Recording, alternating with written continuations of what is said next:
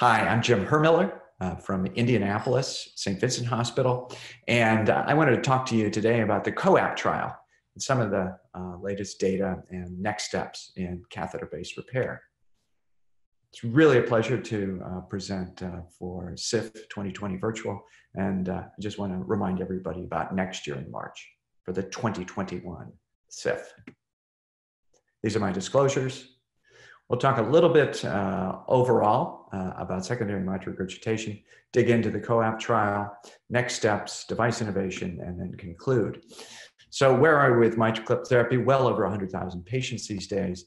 And if we look around the world, what is it that's being treated with edge-to-edge repair?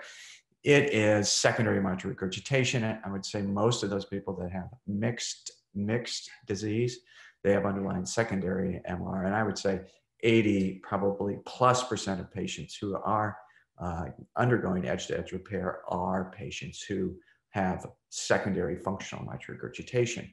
We have really great outcomes these days in the real world. These are some data from TVD registry, ability to reduce MR to 1 or 2+, 90+%, and a very, very high safety profile. So we're doing very well these days, and we've learned a lot over the last decade.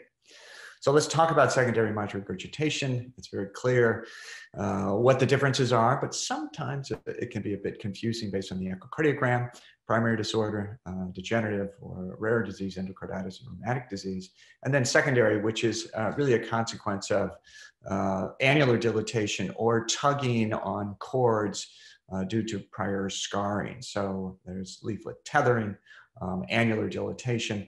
I think one of the causes of secondary mitral regurgitation that's a bit more common these days as patients live even longer with their atrial fibrillation is atrial fib associated annular dilatation and secondary MR. The ventricle's fine, it's really due to the atrium. So we really didn't know whether treating secondary MR before the COAPT trial was of benefit. We know surgery didn't improve survival, maybe improved quality of life, and that the foundation of the treatment of secondary mitral regurgitation is guideline-directed medical therapy, and in those that have an indication, CRT, resynchronization therapy. So COAPT, one of the 4 or 5 biggest trials that I've ever witnessed in my career, and in this trial, over 600 patients randomized to guideline-directed medical therapy or guideline-directed medical therapy in the mitral clip. I want to go through these inclusions because this is what is going to be in the CMS in terms of payment. They're really following the inclusion criteria of the COAPT trial. And if you want to replicate the results of COAPT, enroll the patients that were in COAPT. EF between 20 and 50, LV and systolic dimensions less than 70. We'll talk more about it, but they really need to have moderately severe to severe MR. They need to be on stable, maximum tolerated guideline-directed medical therapy and do CRT up front if they have an indication before you mitral clip these patients. These patients were hospitalized or they had high BNP or pro-BNPs, and they're not felt to be surgical candidates, and they don't need other valvular disease treated. And then they need to have an anatomic they need anatomic features that suggest that they can be treated with edge-to-edge repair. So primary endpoints were effectiveness, heart failure through 24 months admissions, and then device safety. The procedure was very safe, well within the predicted safety margins, and patients did remarkably well in the trial. Here's the primary effectiveness endpoint that people are aware of, but just a dramatic reduction in the need for rehospitalization. Number needed to treat is quite small, only 3.1 over that 24-month period to prevent a hospitalization. Again, primary safety, very high, freedom from any significant event, 95%. Secondary endpoints all go the right way, and the one I want to just focus on is all-cause mortality at 12 months, significantly less with the mitral clip, and you need to treat only 6 patients to prevent a death in 2 years, which is really dramatic. We don't see that with other therapies except for maybe TAVR. change in quality of life, remarkable, remarkable. You know, if you look at any of the drugs or CRT, it's anywhere increase in 4 to maybe 7 for quality of life. The delta here is almost 15. Mitral regurgitation severity, you know, 95% of these patients had 1 to 2 plus MR, and it was very stable from 30 days out to 24 months. You know, got a good result initially, and that was durable. Now, these results were very different than MITRA-FR, okay? So we learned from the COAPT trial who to do edge-to-edge repair with secondary MR. What we learned from the MITRA-FR trial is who don't we want to do? Who is it that isn't going to benefit from this? 300 patients, so about half the size. This was done in France. Absolutely no improvement in death or heart failure hospitalizations for the MITRA-FR on the left. Dramatically different for COAPT. So why? Well, one, the amount of MR that the patients had in COAPT, substantially greater. 2, the LV end diastolic volumes, how the ventricles performed, how they were remodeled, much worse in MITRA-FR. 2, guideline-directed medical therapy was, you know, not really stable and not maximally tolerated to begin with at baseline. And the acute procedural and 12-month results, quite different, much better for COAPT than they were MITRA-FR. So why are these different? If somebody asks you, hey, you know, MITRA-FR didn't show anything. Well, there wasn't as much MR, the ventricles were worse. They weren't treated with guideline-directed medical therapy before they were randomized, and then the results were not as good procedurally. This just shows you impact of the EROA, how bad is the mitral regurgitation and LVEDV, right? So if you have an EROA less than 30 and your LVEDVI is greater than 96, you don't get much benefit, okay? You get significant mitral regurgitation over an EROA over 30 millimeters squared and LVEDVI less than 96, you know, substantial reductions. And even if you got a big ventricle and you got lots of MR, your MR predominant, as Paul Grayburn would say, they still do benefit. But watch out, terrible ventricle, sort of moderate, not severe MR, watch out. You're probably not going to help that patient much. Here's just a typical example these days, 64-year-old woman who had primary cardiomyopathy, EF 30%, guideline-directed medical therapy, sent from really the advanced heart failure team because she didn't look like a great, certainly a patient for transplant or even VAD. You can see severe tethering down into the ventricle. EF is 30%, and diastolic, and systolic dimension was less than 70 millimeters. And you can see in the BICOM sheet leaks, you know, all across the line of coaptation. Look at that. We even thought about doing TMVR, but she didn't. She couldn't do that because of her COPD. This is 2 XTR clips, trivial mitral regurgitation with a gradient of only 1 millimeter mercury afterwards. So this is what you can do these days technically. This is looking down the barrel. On top is the aortic valve here, and then you can see the 2 clips and you know, a dramatic reduction in LA pressure in the V wave, as you can see here. All right, 3-year outcomes, no different.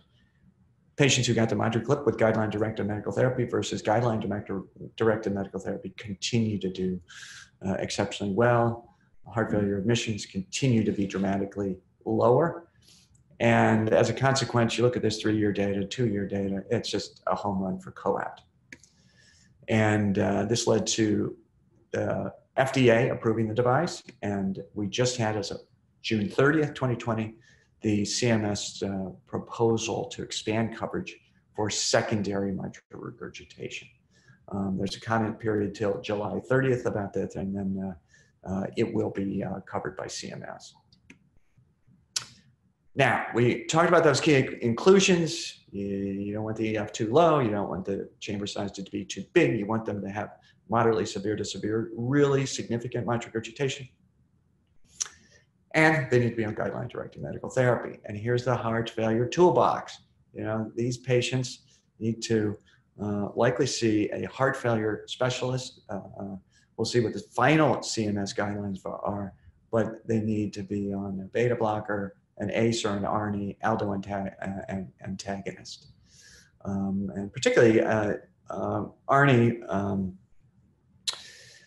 can be remarkably good in these patients with mitral regurgitation. I've seen just a large number who, in the addition of Entresto, the mitral regurgitation becomes moderate or mild. One of the questions that always comes up, hey, what's the target? Maximally tolerated. And even though you don't get to maybe where the trials got to, the benefit of the drugs, even at the lower doses, is substantial. These are just a little guideline directed medical therapy dosing.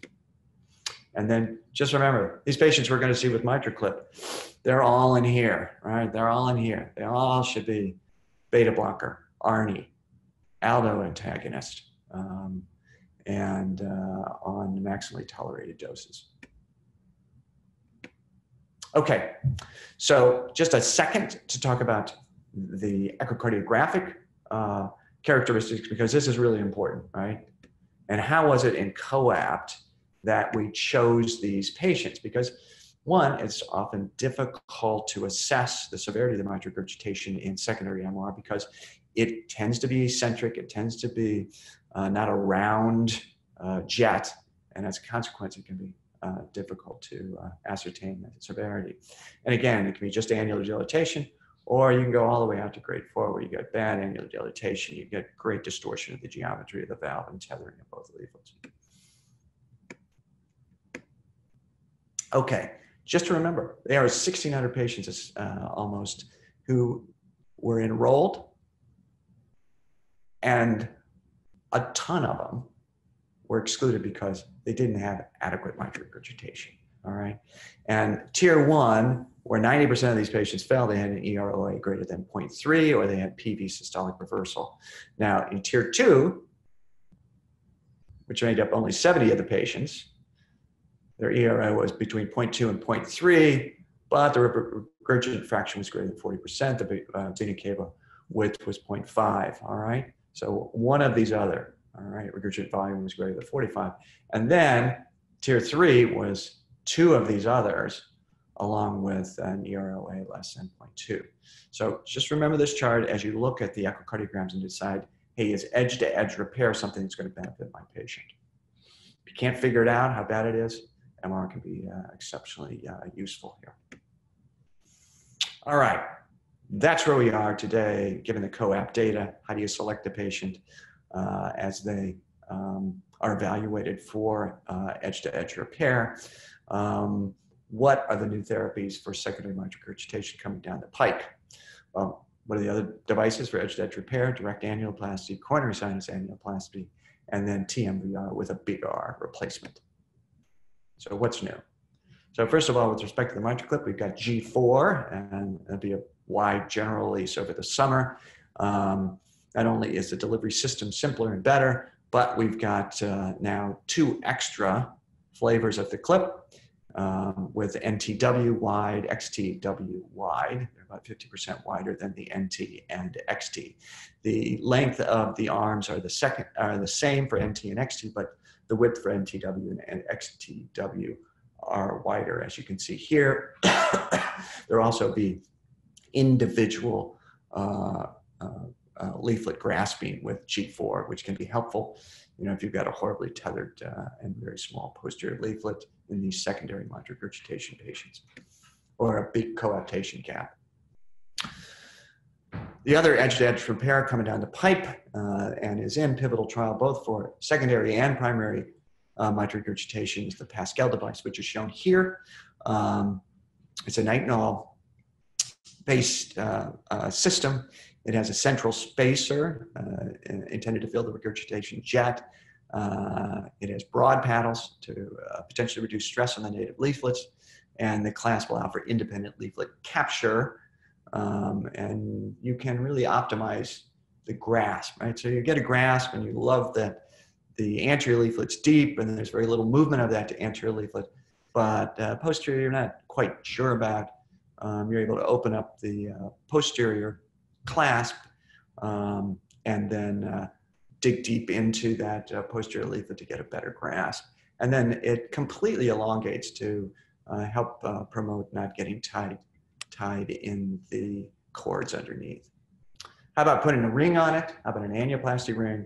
You know, it's the cornerstone of all surgical repair, whether that be primary or secondary. I'm not going to go into this. There are a number of transcatheter annuloplasty devices. They're not in pivotal trial in terms of the non-coronary sinus devices, but they're improving rapidly, and we really need to get to the point that these can be done in a relatively efficient fashion, and we're able to do this and see what we're doing with the imaging. So stay tuned. We're going to hear more about this, and there's also coronary sinus devices as well that help cinch up the coronary sinus and bring in the annulus. Now, what about transcatheter mitral valve replacement? These are probably the big boys on the block right now: CardiAQ, Medtronic, Intrepid, and Abbott's Tendyne. None of these are in pivotal trials. The one that is going to start, let me just say, what's the challenge? We all know that these devices need to get transfemoral. You know, putting a hole in the apex in these secondary mitral regurgitation patients is not necessarily a good thing. It's well tolerated. The problem is, you know, you got to basically take this bus, turn it upside down, and get it to the valve. One of the ways to potentially get that bus to where it needs to go is to have a docking system and sort of a two-stage deployment. And this is the SAPIEN M3 system, which I think will be the first transseptal system to undergo really a pivotal trial. Basically, there's a docking system that goes underneath the valve and surrounds the cords, and then a SAPIEN M3 valve, which is basically an S3, but designed for the mitral position. And then you basically land it inside this dock, similar to what you would do with a current mitral valve-in-valve application. So, clinical trial, pivotal trial on the way. So I think to conclude, MitraClip and edge-to-edge repair in FMR is effective with high acute procedural success and low risk. In patients who fit the COAPT criteria and have had maximally tolerated guideline-directed medical therapy, and it's stable. And what do I mean by stable? I didn't really talk about this, but I should, you know, at least 1 month of stable therapy. For CRT, it's 3 months. But you should get at least 1 month of, hey, they're on the maximum drug that they can be, check their echo, MR still bad, then they're a go with respect to the GMT. You can expect in those patients that they're gonna have a superior survival and many fewer hospitalizations. The first therapy to show an intervention for secondary MR reduces mortality and hospitalization.